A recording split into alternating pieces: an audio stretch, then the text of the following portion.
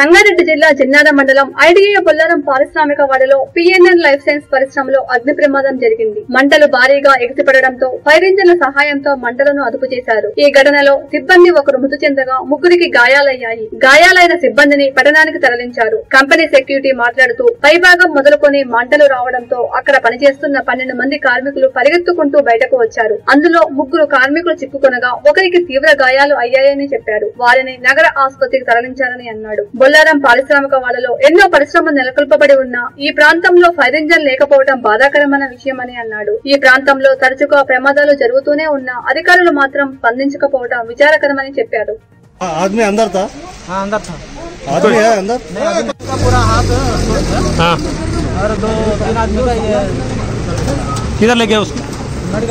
कितना आदमी को डैमेज हुआ?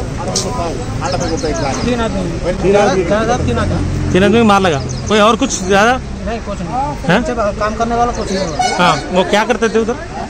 ऊपर क्या काम कर रहे हैं? मैं तो यहाँ था। नहीं, वो लोग उधर क्या काम करते थे जो जल गया ना?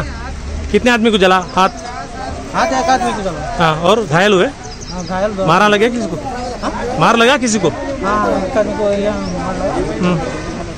तरफ 6:30 గంటల ప్రాంతంలో ఐడియల్ బొల్లారం పారిశ్రామిక వాడలో పిఎన్ఎం లైసెన్స్ కంపెనీ అందు ఫైర్ అయినట్లు సమాచారం రాగా ఇక్కడికి చేరుకున్నాము. మేము ఇక్కడ తెలిసిన వివరాల ప్రకారం ఒక 2 వ్యక్తులకు ఈ చేతులకు గాయాలైనట్లు వాళ్ళని ఆసుపత్రికి తీసుకున్నట్లు తెలిసింది. ఇక్కడ ప్రస్తుతము ఫైర్ ఇంజన్లను పిలిపించి మంటలు ఆర్పేయడం 2 వ్యక్తులు నా ముందు వెళ్ళిరు. దీంట్లో 10 మంది నుండి 12 మంది వర్కర్స్ పనిచేయడం జరుగుతుంది.